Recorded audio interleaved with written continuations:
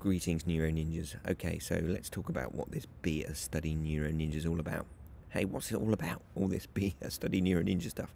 Okay, well, basically, GCSEs, A-levels are coming down the pipe, and we need to get ready.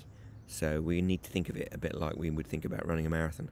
So we need to forget about the race itself, the GCSEs or the A-levels, and we need to focus on each day, because we are a living organism and we grow the change in ourselves by what we do every day.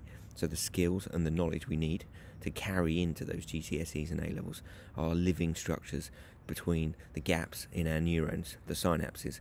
So how do we build those structures? Well, two basic processes we're going to focus a lot on these videos.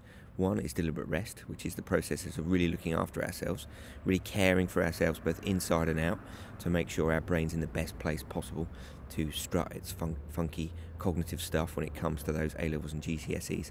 And the second aspect is deliberate practice, which is basically practicing the skills and knowledge we need to build in the neural architecture of our brains. So every time we practice a skill or repeat a bit of knowledge, that increases the chances that we're going to change the structures inside our synapses, the chemistry that means that that information is going to be held in our brain. And if you think about it, going into an exam, you're going to be holding a living structure in your head, in the structure that you've built over the course of the practice sessions.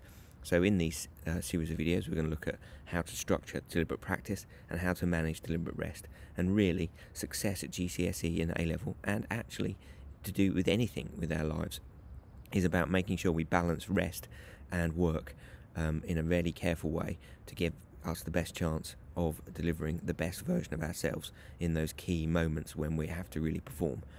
So we're going to be looking at a whole range of things to do with rest and practice.